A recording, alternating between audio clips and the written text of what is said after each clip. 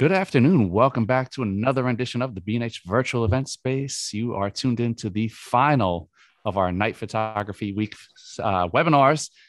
You are here with me, Matt Dieterich from PlaneWave Instruments, and you've joined us for behind the scenes with astrophotography equipment from PlaneWave Instruments. Today, Matt's going to be taking a look at astrophotography equipment that's produced for astrophotographers and astronomers around the world. So, Matt, welcome back to the event space. Yeah, thanks, Derek. It's awesome. You guys put on a great show as always. Well, it's a pleasure to have you. I think we're going to be taking a deeper dive than most of us are used to as it's concerning night photography. So super excited to see what you have for us. I will remind everybody that Matt is going to be taking any questions that you guys have on the content we discussed today. So whether you're on YouTube, Facebook, live stream, feel free to get those questions and comments into the comment section there. And Matt, the show is yours. Awesome. Let's go ahead and share the screen here.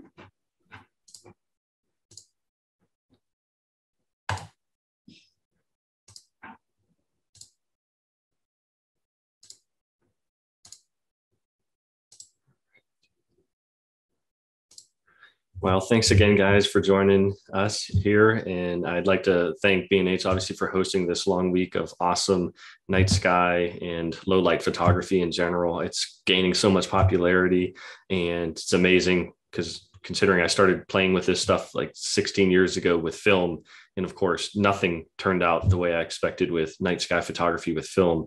But a handful of years ago, I joined up one of the premier astrophotography equipment manufacturers, certainly in the United States. And I have to be a little bit biased, but to say around the globe, just because we have such a passionate team of engineers and software developers to create some of the most advanced and user-friendly astrophotography equipment. So we'll dive right in. And with this talk, of course, I want to cover some of the equipment that we make, but to talk a little bit more about, well, who we are as a company and how do we help astrophotographers and astronomers around the world accomplish some of the most difficult tasks by solving them with our equipment. So as a company, we were founded in 2006, and the main goal is essentially we wanted to create the perfect telescope. So this background photo is showing our brand new 57 acre campus in Adrian, Michigan, which is where I'm broadcasting from right now.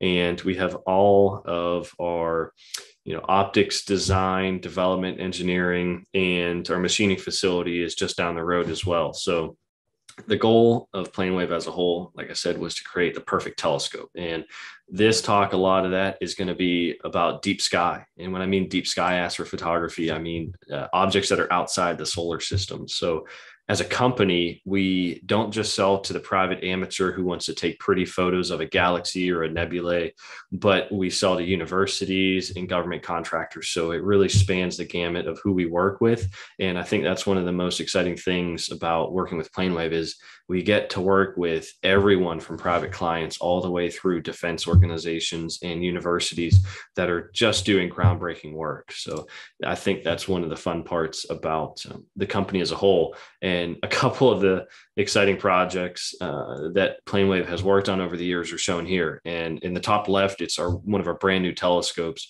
And all of these telescopes can be combined with our direct drive mounts. And I'll kind of get into what that means in a bit. But at the center of this shot is the 1 meter telescope. So when we talk about telescope sizes, I guess some nomenclature comes into play here. So a lot of times when telescopes start getting big, you start classifying them in meters, and that's the light collecting area of the mirrors or the optics themselves, whatever's collecting that light to create a photograph. So the 1 meter right now is our flagship.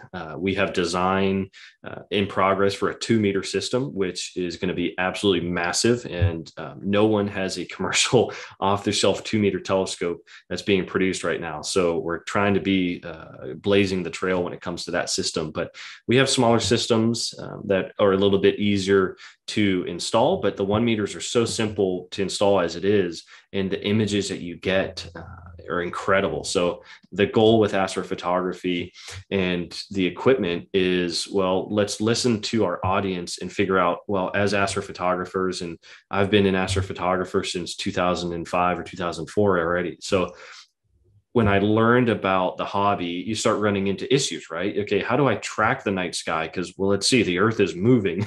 So you start running into all these issues and you start learning that, whoa, my equipment has limitations. And you start to really realize that when you go out to locations that have really good dark night skies.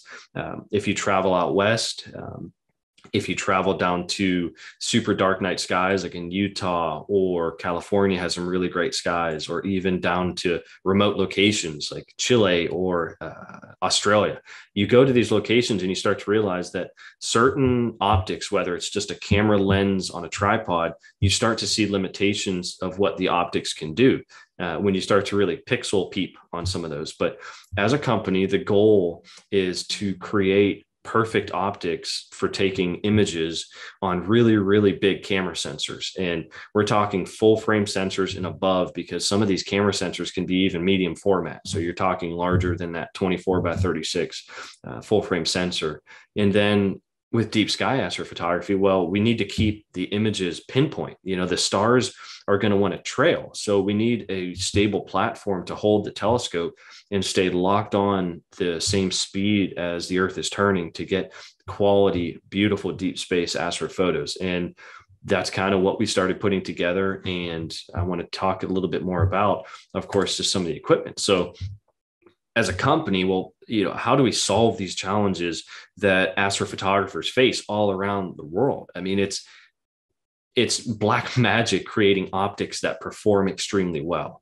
And to go into that, back in the day, PlaneWave was founded from actually a couple Celestron engineers, and Celestron was a telescope manufacturer and still is, and they make incredible equipment, for the amateur market. But two engineers, they wanted to create the perfect telescope. So they found a design that, well, of course, now is called the CDK. It's the corrected Dahl-Kirkham. So it's just an optical design. All that means is you get perfect pinpoint stars all the way to the edge of the frame on your full frame sensor with a telescope. And many of you might know, if you zoom in on your astrophotographs, even if you're doing nightscapes, some of my stars look like these football shapes, or they look like crosses. Crosses is from astigmatism, and then you start getting coma and chromatic aberration, all these crazy technical terms that just means that, hey, I have optical issues that my stars are not pinpoint on the edge of my 24 millimeter Rokinon lens. So the goal with this is to make a telescope that you have pinpoint stars all the way to the very edge. And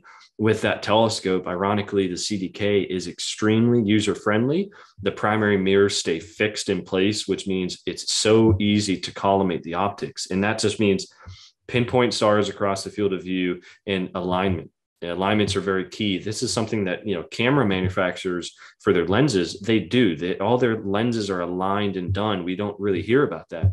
But with a telescope, we do that at the factory. And then, of course, you ship it and you need to get on sky and start taking photographs and dial everything in. Goal with ours is they're so user-friendly that a lot of times, even with shipping, we shipped one all the way down to Chile. I didn't even need to adjust the optics. That's how stable and how quality the design can be. So also easy to produce. I think that's one of the biggest things with manufacturing on this side is how quick can you produce a high quality telescope. That's awesome. One of the best benefits of our CDK design. So it's using a spherical secondary mirror, ellipsoidal primary mirror, and then we have lenses. So we kind of have lenses as if you have contacts in or glasses that kind of do this final correction to give you beautiful images, nice pinpoint. So that's one of the greatest aspects. And the team that we have here at PlaneWave, we have quality engineers designing and technicians assembling all of these telescopes. And I go around and I help put these telescopes together for clients in the field. So our in-house capability is kind of what really sets us apart from other companies, because there's not many other people doing this on the planet, which is pretty special, that you go from design of raw aluminum and quartz glass, and you can put together all these components and make a high quality telescope to take beautiful images of the night sky. So the in-house capabilities that we offer kind of really helps us build the perfect telescope, and that's the goal. And a couple of these photographs show the behind the scenes of, this is fused silica, this is quartz, this is like taking sand grains on a white pure beach, and eventually you heat up all those white sand grains, and that's a fused silica, and it turns into, eventually you can make glass out of that. That's essentially what these mirrors are all made out of, is glass, the fused silica, and then we figure it and take it down. It takes hours and hours and hours to get it to the right shape. So we're putting in a certain shape into the glass, and then eventually we coat the glass with aluminum, and then we do an overcoat to make sure that it's protected, and that gives the very, very high reflectance to the mirrors. And that's like the guts. Those are the eyes of the telescope itself, and that's something that we all do in-house to really keep the quality as high as we can. So one of the key benefits, as I mentioned, about this corrected Dahl-Kirkham design, this one telescope on this slide is one of our 24 inches, and it's on one of our L mounts that I'll talk about. But the user friendliness of the telescope is really what sets it apart. We could be setting these up, we crane in the components, and we could be on sky taking photographs that night, working with the astronomers or the astrophotographers. A lot of that design really came into play with making sure that that telescope performs to the highest ability. So the ease of use and the ability to manufacture them quickly and have high performance, those are all the huge benefits of the CDK design. And of course, end all be all, we need beautiful star performance, like deep space astrophotographs. So some of this stuff, this little behind the scenes shot of one of these emission nebulae is showing that all the way to the corner on this big sensor, our telescopes are going to perform and show beautiful pinpoint stars. And that's a big camera sensor. This was one of the most famous camera sensors that just got discontinued, sadly. Maybe Sony, if Sony could step up and make, this is a 4K by 4K square sensor with 9 micron pixels. This was a CCD, it was a 16803, but now they stopped manufacturing them. But maybe Sony can step up and make some of those, because it's the most popular sensor that people were using. And it's a beautiful big square sensors for taking deep space astrophotographs, but just showing that of pinpoint stars to the very edge of that 16803 CCD sensor. A little bit of a comparison, if any of you guys know, hear about other telescope designs and what kind of makes this one a little bit different. Well, there used to be a big rush for people to rush image with Ritchie-Chrétien telescopes, and they're beautiful high focal length telescopes and great for galaxies and a lot of astrophotography.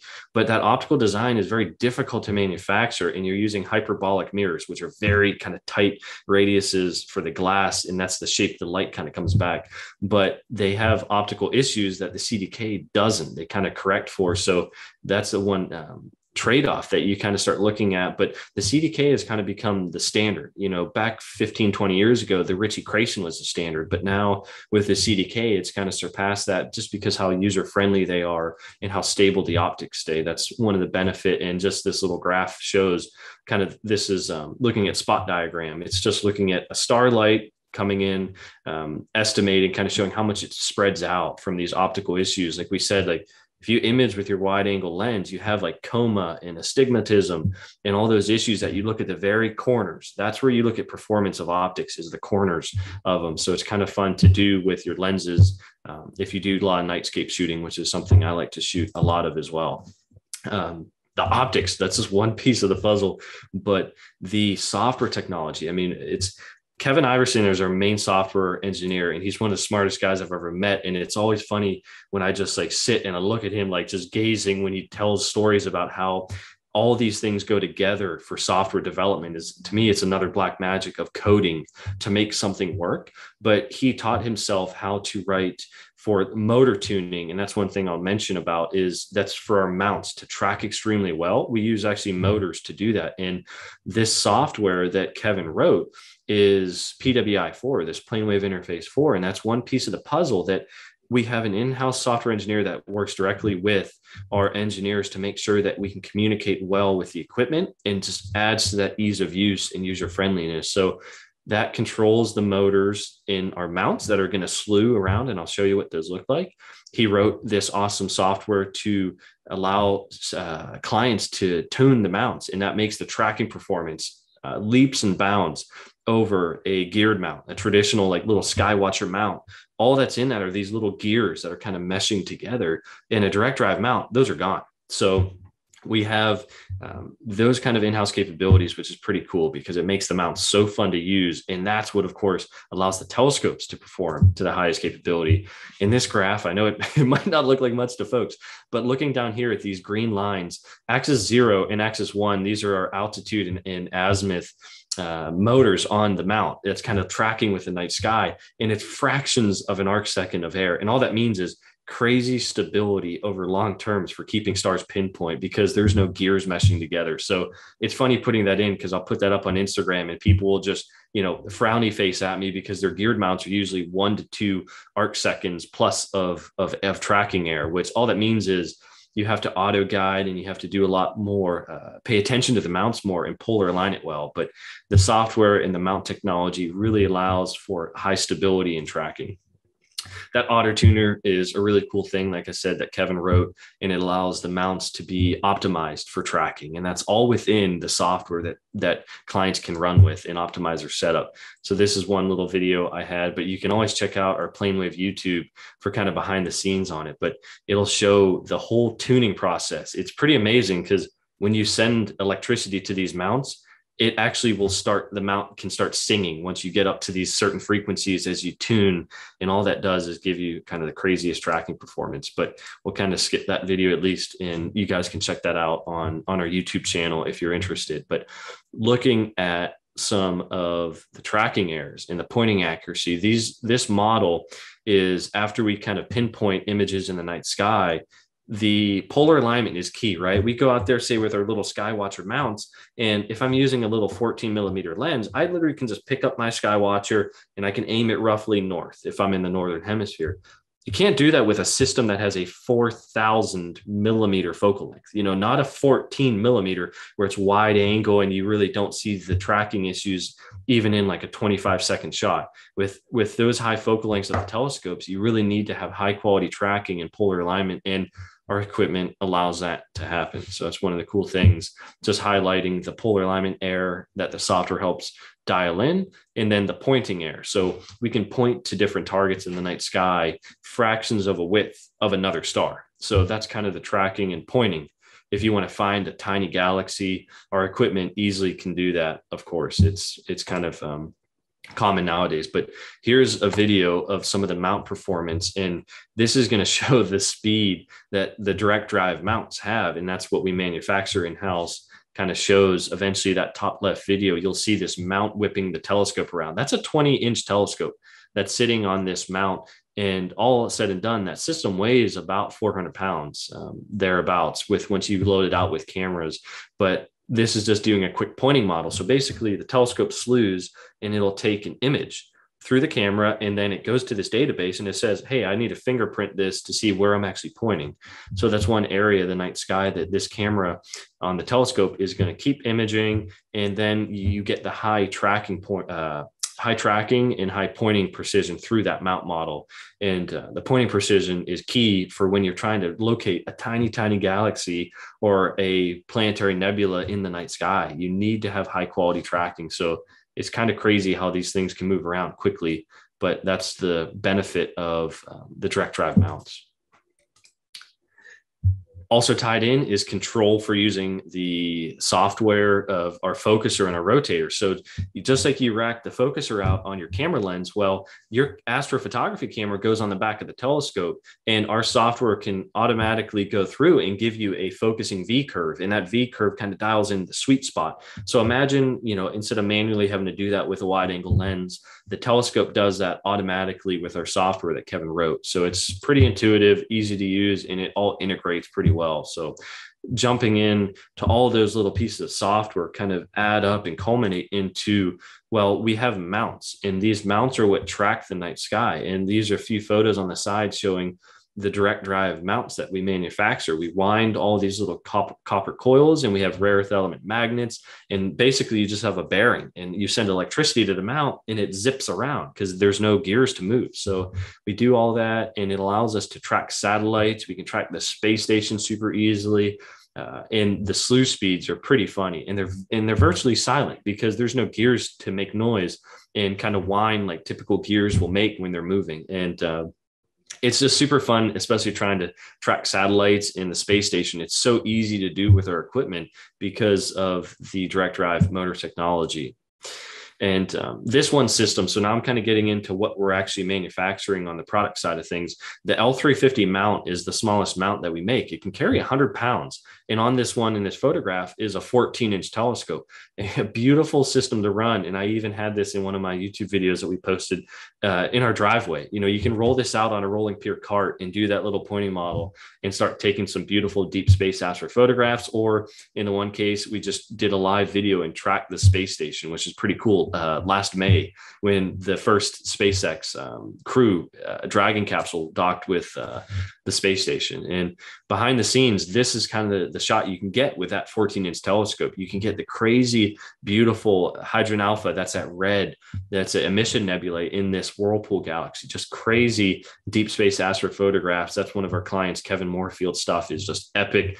Go check him out on Instagram because his stuff is wild. And he shoots with that CDK-14 telescope and then that L350 mount. It's just a beautiful setup. Performance wise, again, this is going back to showing just that edge of the camera sensors, looking at it, showing that these stars are pinpoint to the very edge, which, as we've shown, it's very difficult to do with optics, especially bigger optics. And you want to make sure you're holding the glass right and not causing any stress on it. And that all really comes into play. So it's one of the top things that the PlaneWave telescopes offer. Stepping up in size, the L500 direct drive mount that we have can hold an even bigger telescope. Case in point, this one was in Saint-Tropez, France, that I never even heard of this area. And maybe some of you might laugh, but I wasn't up to speed on pop culture stuff or knowing that Saint-Tropez, France is one of these very high-end luxury areas. But this client built an observatory on top of one of his villas, and the roof would slide back. So this pier would actually raise and lower on linear actuators, which is crazy. So the telescope would raise up and then would start imaging the night sky. He did a lot of research, but our mounts are very capable of doing the research he was doing, which was looking at exoplanets. So another planet going in front of a star. So it comes in and it blocks light, and which is really cool. It's just basically like an eclipse on another planet. Looking for different planets that orbit other stars. He does a lot of kind of research from France, but also from Chile, where we just installed another system for him. So you get up in size, bigger telescopes can collect more light. Case in point, this one was from a CDK-20, one of our 20-inch telescopes. So it's a half meter in diameter, that piece of glass, the primary mirror. And this galaxy was M33 Triangulum, just beautiful, captured by one of our other clients, Jeff Lovelace. His stuff is crazy. He was even shortlisted for Astrophotographer of the Year. And there's still, the announcements will come later, but one of his photographs, those are the kind of quality of the images that you can get out of these systems. These people are winning contests left and right. They're getting NASA APODs left and right. And it's just crazy cool to see that they're using all of our equipment. It's really special to see once you do all the behind the scenes and you build this equipment. And, you know, with this last L mount, this is the L mount because they kind of look like the shape of an L, but it can hold up to our 24-inch telescope, which is crazy cool because it soaks up so much light in a short amount of time. And of course, with astrophotography, you want to capture as much light as possible. And you're going to be able to image fainter galaxies and nebulae and distant star clusters. It's something special, but the direct drive mounts as well with that CDK-24 turns it into such a beautiful package to image. And this was one of the ones that we went down to Chile for back in fall. Well, it would have been their fall, but it was in February for us, that we went down and set up this CDK-24. And this is kind of our little marketing system down at Obstec in Chile. So amazing host facility, best guys on the planet, and at least the infrastructure too. They got fiber optic internet, and it's so easy. I literally can sit here and like control the telescope with my phone, which is kind of crazy cool, and just tell it to image. So I photographed the Sombrero Galaxy and with that system. So just wild the amount of detail you can get. And that's ironically for any of you Sony shooters, that Sony A7 or what is it, R4. That one is the same sensor that this special astronomy camera is using. So that same 61 megapixel camera is just crazy for deep space astrophotography.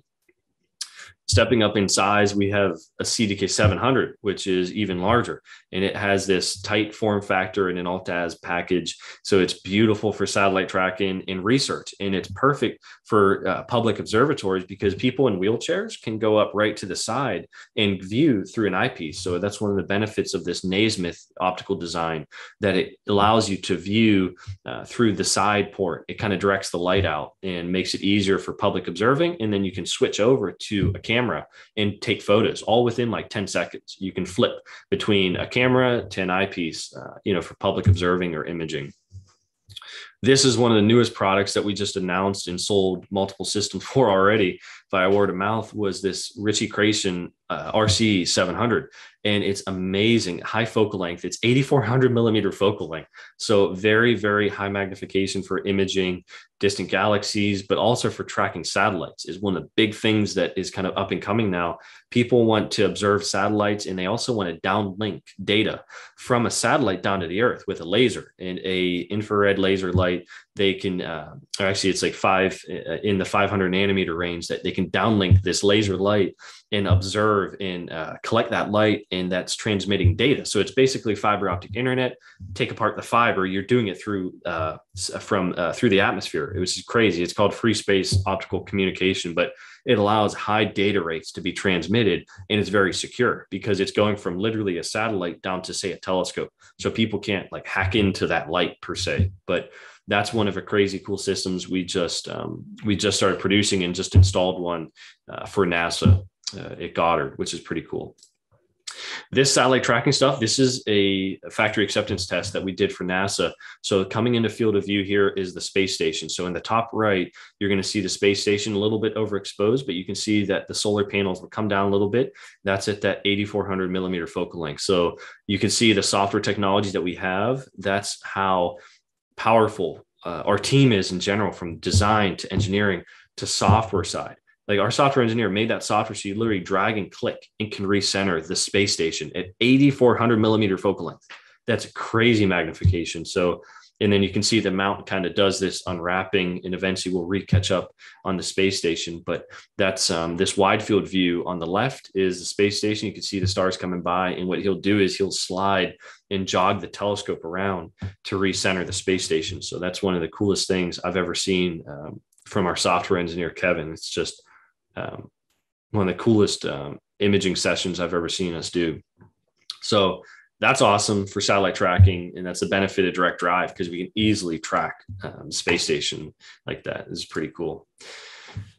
Biggest one right now that we produce is the 1 meter. So the 1 meter is that, case in point, it's about a 39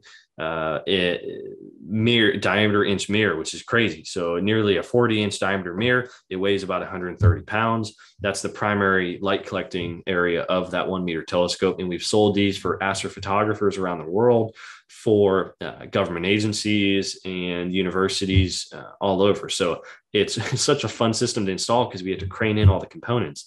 But it's just ridiculous because you collect so much light so quick. So some of the images that you can get out of these 1 meter systems are just crazy. So we'll show that down the line at the end. But starting out with a smaller telescope, some of the images that you can get, this one was from Kevin Moorfield again, that he photographed.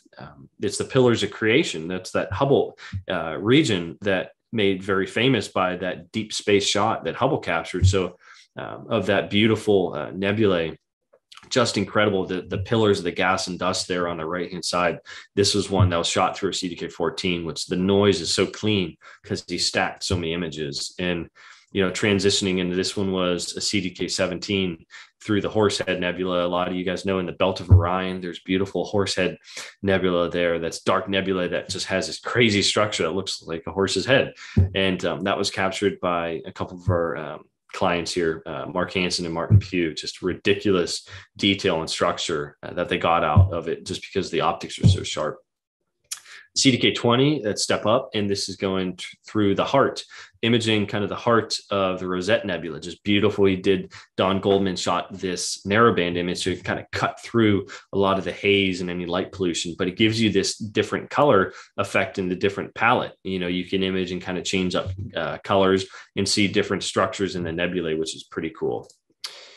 The other one I love, the CDK24. It's probably one of my favorite scopes that we make because the price target and then how much aperture you get for collecting these faint targets. This one's a planetary nebula, but Mark Hansen and Stan Watson shot this one. It's just ridiculous. Like the detail that they get out of that planetary nebula. So the star got really, really old and it started to expand and it gave off all these layers and shells of gas and dust into space. And of course, the telescope can pick that up in long exposure, which is just crazy. The CDK 700 is another cool one for imaging different targets, even, of course, planets. You get high focal length, so you can get more detail out of Jupiter and Saturn. That was from NARIT. NARIT was the National Astronomical Research Institute of Thailand. And that's just a great facility and a lot of smart folks there doing research. And of course, once in a while, they take some photographs to send us and share, which is cool. And then this one, it's absolutely crazy because it's data from the 1 meter telescope that we have down at OBSTEC in Chile, which case in point is just, it's one of my favorite places to install telescopes. And the staff there, they have so many PlaneWave instrument scopes down there as it is. It's kind of like PlaneWave South, special place to observe the night sky in Chile at the southern edge of the Atacama Desert. And, they're professional astronomers that own that company. So it's pretty cool that you can collaborate with them. If you guys, people can rent spots and send telescopes down there, anyone, and just image galaxies and nebulae and just these amazing crisp night skies. So there's kind of like a gold rush that people are sending scopes to OBSTEC left and right in Chile. And, we've sent a lot of scopes down there and we installed the 1 meter down there in February. And this is one of the galaxies that Mike Selby, our client there, captured so far. He's pumping out crazy data. And that's kind of one of the fun things. And I help run a lot of the installations. So people want training on how to set up this equipment. So we go around and we work with them hand in hand to help them accomplish their goals. That's the biggest thing I think that's working with clients is listen to what they want to do and help match them up with the right equipment so they can kind of push the boundaries. And that's one of the best things that we have going with a lot of the clients that are so passionate. So when we're in the field, I always try to capture behind the scenes moments and share them on our YouTube and also on my Instagram and that sort of thing as well. So you guys can follow along and check out our installations in our own YouTube for kind of some of these cool behind the scenes videos that cover all this equipment. So you can check us out. That's our PlaneWave YouTube account. And, some of the behind the scenes stuff I like capturing are, of course, these candid shots that the storytelling side of the behind the scenes of setting up these telescopes for people. It's humbling. It's exhausting at the same time because sometimes you're doing 18 to 20 hour days to get the equipment set up and running, dialed in, and you're fighting the weather sometimes. But in Chile, they got 300 clear nights a year. So odds are that when you're down there, you're going to be able to observe the night sky and observe the Milky Way with the Milky Way going overhead. It's so different down there in the Southern Hemisphere. But in 2021, this year, some of the most notable ones were installing down at OBSTEC in Chile, this 1 meter, and then we had 2 CDK 600 systems. And that image on the bottom right, it's hard to see it, but you notice on the far right is one of our telescopes. It's a CDK 24 that we set up for kind of our marketing and imaging session stuff. I only put one camera on that telescope and it's kind of extended off the back end. And that's that QHY camera, which is just using the Sony A7R4 sensor. But the client on that other one, he literally had a system that had over 12 cameras. So we had it set up with one massive camera on the side, and we use what's called an instrument selector. So we have the capability at PlaneWave to really go way beyond kind of standard one camera setups to literally his system has over 12 cameras on it. He wants to do that planetary research, the exoplanets, high resolution planet shots. He wants to do deep space as well. So we turned his system into this super flexible package that was just crazy. The guys, that's that same system in France, but we put one down for him in Chile at OBSTEC for him. So that was one of the funnest installs. And I was down there for 2 weeks just because of the COVID protocol that you have to stay in that country for over 10 days before you can exit again. And then that was back in February and March. Another one was at Palomar. This is, I should have looked forward to this one even more because I really didn't realize how special this install was going to be because they haven't installed a new telescope at Palomar Observatory, which has such a historic background with the Hale 200-inch telescope. That's a 5 meter telescope, like the glass. The primary mirror is over 5 meters in diameter. it's the size, it's bigger than a house. Like the whole telescope in that dome in that top photograph, you see the PlaneWave telescope in the small dome, but then in the background is the Hale, the 200-inch telescope. Such a historic site, and passionate people and astrophotographers and astronomers around the world, of course, know that site and facility outside San Diego. It's just humbling that PlaneWave, that we could be a part of that kind of install and to continue that heritage of astronomy from Palomar. So definitely one of the coolest, most famous ones I think that we're definitely going to do this year. And to touch base on, I guess, some of the coolest stuff, we also did a Delta Rho. This is our upcoming Delta Rho 350. It's just shy of a 14-inch aperture, but it's f3 and it's 1,050 millimeter focal length. So it's wide field and it soaks up so much light. So I literally shot these images from McDonald Observatory in Texas in the Lagoon Nebula on the top right, 6 minutes, just 6 minutes. What normally would be like dozens of hours to get these deep images with a fast focal ratio, just like shooting with like a f1.4 lens for nightscapes.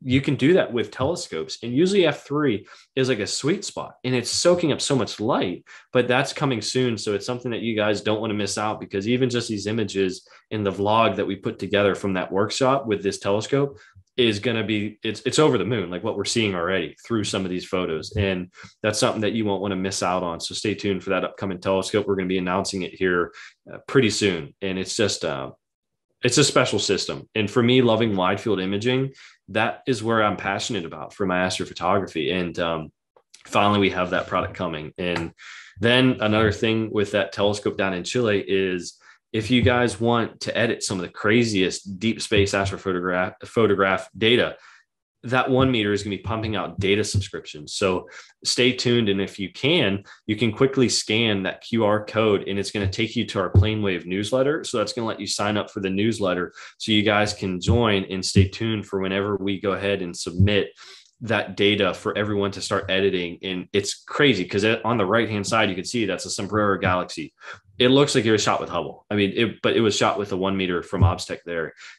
So it's going to be crazy to start pumping out data for folks to edit all over the world. So you don't want to miss out for that kind of stuff. You want to subscribe, because there is no subscription like this on the planet for a 1 meter telescope. It's something I can't wait to get up and running and live, and it's going to be pretty soon. So I hope you guys go ahead and scan that QR code and join, and stay tuned for that. Well, I appreciate it, guys. I have a few photos of just kind of some of my astrophotography, but I know it's kind of a lot of technical information, but I kind of hope it shows that the resulting images from PlaneWave Instruments telescopes that we're pumping out in the mounts really help make something special for astrophotographers and researchers all over the planet. So, with me, my passion, I got into this because I was doing, nightscape imaging in a lot of deep space. So some of my stuff was just camera lens and small telescope work. And then, I really wanted to apply that. And so I joined PlaneWave in 2018, and it's just been the best career that I've ever had, that just want to stay with a company because we're pushing the boundaries. So it's special to work for a company like that and work for folks that are just, high quality engineers and talented to kind of accomplish the same goal of making the perfect telescope. So, I mean, the next couple shots are just a few of the nightscapes kind of imaging that I like to do in my spare time. And this one was just kind of a panorama from Chile. Case in point, again, some of the most crazy dark skies down there, the Milky Way arcing in the crazy air glow in the zodiacal light on the right-hand side. Wild night skies in Chile. I try pushing the boundaries with some of the nightscape shooting. You could shoot the Milky Way from a plane. This was one from the airplane when we were flying back from Chile not too long ago. So it's kind of cool to get the Milky Way setting over the Atlantic Ocean, which is kind of cool. And then another one from Obstec, just showing the experience of being under the night skies with our equipment is something special. You get that Milky Way and the zodiacal light from Obstec in Chile. It's a beautiful sight. And then, of course, even here in the United States, of course, you have awesome night skies in national parks out west to explore. So I hope you guys, get inspired to continue your tradition of stargazing and sharing images of the night sky, and keep your heads up, of course, and share your images to help inspire the next generation. So thank you guys for watching, and hope inspires you guys to get outside and enjoy the night sky. Well, Matt, thank you so much, man. I'm going to jump right into the questions here because it's just super interesting content. And like I had prefaced your presentation with, you went really, really beyond, literally and physically, beyond a lot of what we see in astrophotography. It's like everybody's just like, okay, stars and Milky Way. It's like you're getting into those shots of the nebula. And my question, is at what point do you have to, when is it, when do you stop buying a super telephoto lens and move Yeah. up to something a little stronger, a little more powerful? No, that's a great question, Derek. And it's funny because, like I said, you'll start finding the limits of your equipment when you start imaging. And the tricky thing with telephoto lenses is the optical quality just isn't designed for pinpoint, like we call them, point sources. Like a star is just a point source. So the optics have a hard time correcting it. And I'm not saying, go spend $50,000, because you want to learn your equipment and then move up and then grow into it. So, but the telescopes are designed to correct pinpoint stars. And that's one of the big things at PlaneWave. That's what we take seriously. So nothing leaves a factory until it meets our specs. So, work with telephoto lenses, but you can grow into deep space. And people are doing that. We do workshops with that stuff with like little 61 millimeter refractors that people are using on skywatchers, right? So their portability is there now. And then now people want to grow. Like these workshop students want to add in higher focal length to do more magnification. So, the 200 millimeter lenses are great to learn with, but the trackers start to become a limiting factor because you'll get stars trailing pretty quick, maybe only a couple minutes if it's polar aligned well. And then depending on the optics you're using, that could be even, if you're using optics that aren't the greatest, you're running into those problems even easier. Yeah. And then you might have like you might have to stop the lens down, as in like take it from the f1.4 down or whatever. If you're using a 200 millimeter lens, usually you might be able to get it f2.8, but can you imagine how expensive that lens is going to be, but then you might have the coma in like these football shaped stars on the edges. So a lot of times they're just not designed to image stars that well, but you could take crazy good shots, with lenses. And I love the portability of them. Like, 135 millimeter lenses in Milky Way little mosaics. The detail's scary. Like with Sony G Master glass I've shot with in the Sony, it's kind of scary what you can do from dark skies. Now, speaking of Sony, Nihar is joining us here on Zooms, asking, what is your thoughts on modifying a Sony A7 III to start as a beginner and then later buying a specific Astro camera? Yeah, we work with Spencer's Camera. They're one of our PlaneWave resellers. They do the modifications, and I've been shooting with one of their modified A7S III, so it's the 12 megapixel full frame, and that's a great one to modify because it doesn't have that little infrared light leak. Some of the Sonys, if you modify them, you modify to let in this red wavelength, like this beautiful emission nebulae. But some cameras you can modify well and some you can't. But a couple of the Sonys have issues.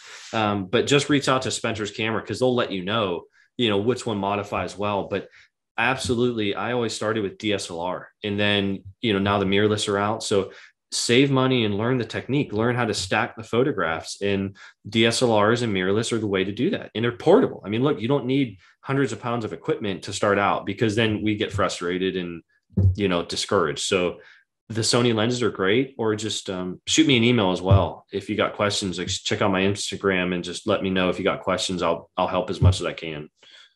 Perfect. And Matt, Nihar had a follow-up on a prime telephoto lens, Sony lens, or a small telescope that you recommend to start with. I have shot, like, if you want to do like this deep space stuff and try, I have for wide field, I got the Sony 24 millimeter 1.4. It's crazy sharp. It's $1,400, but you get what you pay for with optics with astrophotography. But I've used Sony's 85 millimeter one. I think it's 1.8 maybe, or maybe that's still 1.4, but then there's the 135 G Master. And it's crazy cool to shoot with those focal lengths, because if you have good polar alignment, that kind of keeps the stars tight and pinpoint. But those three lenses are great. It's they're expensive, but it's worth the investment, and they're going to hold their value. So it's not like you just walk off the car lot and already lost like half the value. It's good glass. You won't be upset by using Sony glass at all. Now, Matt, what's the difference, or if there is a difference, when we're talking these, high power telescopes and such, in how, you have a lens manufacturer, say you have, like your Canon, your Sony, your Nikon, your Sigma, making regular glass for a mirrorless camera or a DSLR, is it a similar process as far as you guys are looking obviously way further into the galaxy? There's more light interference, there's more, in the way of aberrations and coma aberrations and chromatic aberrations that you have to worry about. Is it a similar process as far as the manufacturing of the lens? Yeah, and especially like, did you ask about like fixed focal length, or are you talking about just in general, even telephoto, for variable zoom kind of stuff? Yeah, either.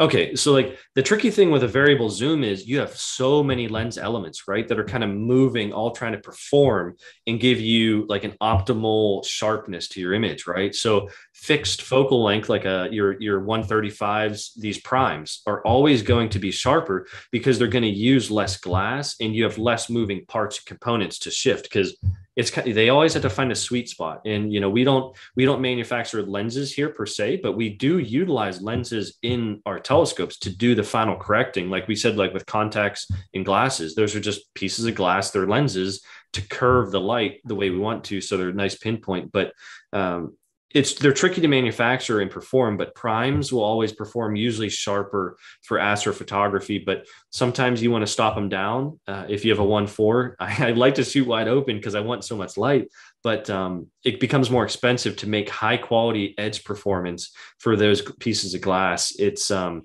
scalability with production and all that fun stuff. But I think that's the biggest thing. You learn what your equipment can do, and then you can kind of invest in others and try it. And of course, B&H has all the gear. You can always go to them. That's the key. Check out all these lenses they have, and you can always check out their used department. That's a key to save money as well and figure out what works well for your needs. And of course, B&H has all that stuff there. Definitely. Now, is there a resource as far as renting telescopes? I know that's a popular thing with people to do before you buy a lens. You rent it out for a week or two. Is there a similar resource with telescopes? That's one of the big things. I made the plug at the end about like the data subscriptions, because not many people have access to like a 1 meter PlaneWave telescope. So that's something that is special, that people will subscribe to the data, because that's a $500,000 telescope and you need an observatory and a location to house it. So the initial investment is expensive to build an observatory, but you don't need to go over the moon and build something like that. Even though one guy we sold down to Obstech, he was his first telescope, and he bought a 1 meter because he wanted something that was just going to give him the best images. So that kind of stuff happens. But to rent telescopes, you can do telescope rental time. There's different facilities you can do that on, which is kind of cool. Ones like iTelescopes. There's a few other ones you can buy data subscriptions, but that's one thing, if you stay tuned for our PlaneWave stuff, we're going to be putting out the subscription so people don't have to invest in the gear. They can just see the quality of the data as they edit. And then, of course, if they want to invest down the line, you can always look into buying equipment. But iTelescopes, you can get like Scope Time or Telescope Live. I think there's a few of these ones that you can log in different telescopes around the world and do astrophotography. So that's a way to dabble in, non-PlaneWave equipment. They might have like Takahashi and other telescope brands that you can check out and image with as well. Wonderful. I can't wait to tell my wife and my landlord that I'm ripping a hole in the roof of my apartment to put an observatory in. Yeah. I think I just do some cool star parties and stuff like that and share the night sky with people, because it's crazy. Everyone geeks out on this stuff. I think that's what the fun aspect is the most. They're so passionate about it. Yeah, I mean, you look at like the images, like the horse said, and it takes it to just another level. I mean, I think we've all, with taking pictures of the moon, if you get one picture of the moon, unless you really put something in the foreground or you have some kind of interesting composition, it's always just going to be a moonshot. But once you get into those shots of the nebula, it's super interesting. Yeah. And it doesn't have to be like, keep it. I think the biggest thing I've learned over the years doing is just keep it simple. Like with any hobby or anything in life, it's so difficult because I wanted to jump into the deep end. I didn't even try wide field when I was young. I literally went to film camera, stick it on a telescope and see if it works. And of course, nothing turned out. But then you get this bug you get addicted to learning something that's so different that not many people are doing. But night sky photography has grown so much since then. And we have these digital cameras now that you can instantly have results and see if something is, number one, is it even in focus? With film, I couldn't tell that until I went and got it developed.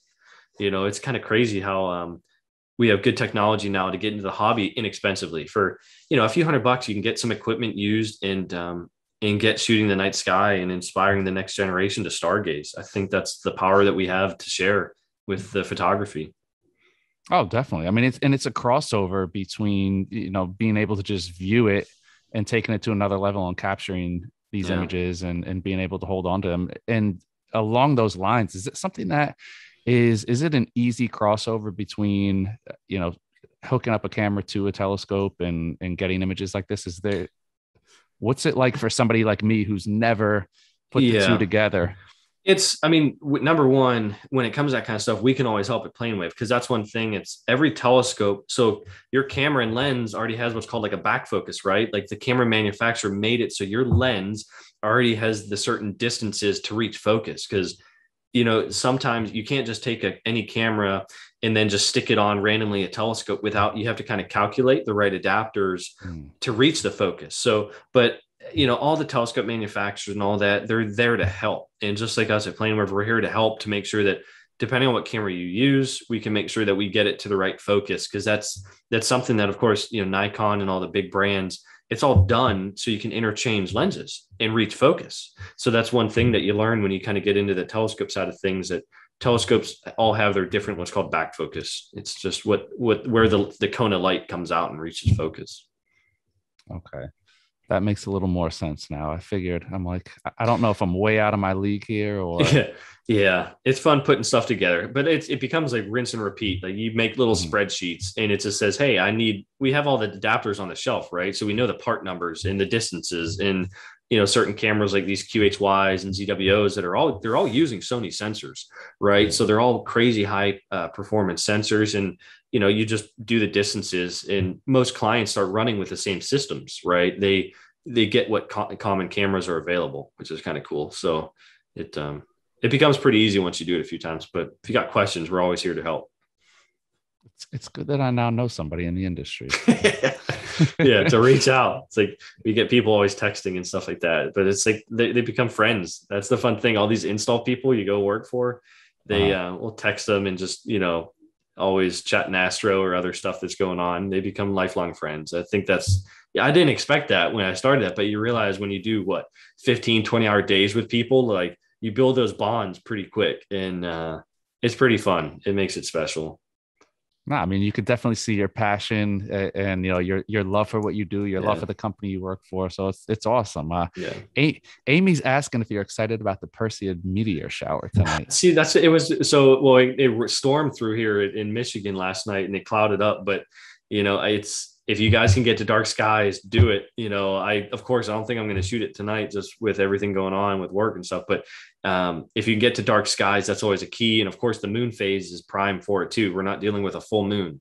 So, but it's always usually right before dawn. You can still see some the next handful of days, but usually it peaks right before dawn. That's kind of when the Earth goes through all the debris from the comet, and you start getting as many meteor counts as you can. So I wonder, but from Mount Rainier back in 2015, that was when I was like the best that I got to shot and see it. That was my one and only eight pod was from that kind of event. But we had like 300 meteors in a few hours. It was one after the other because it was no moon and there was no light pollution. It was crazy.